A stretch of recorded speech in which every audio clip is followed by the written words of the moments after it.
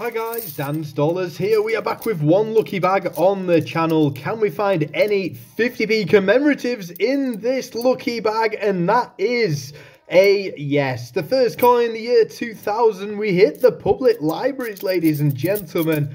Off to an absolute flyer. Coin number 2 is the Johnson's Dictionary 2005. We got ourselves a double bagger. Can we get 3 in the same bag? Unfortunately, it doesn't look like we are going to. Does look like we've already got these ones in the book. And again, if you're new to the channel, welcome to the Dan's Dollars community. We're trying to hunt down every individual 50p commemorative coin for UK circulation. We've got 31 in the book. Can we get all 73 by Christmas?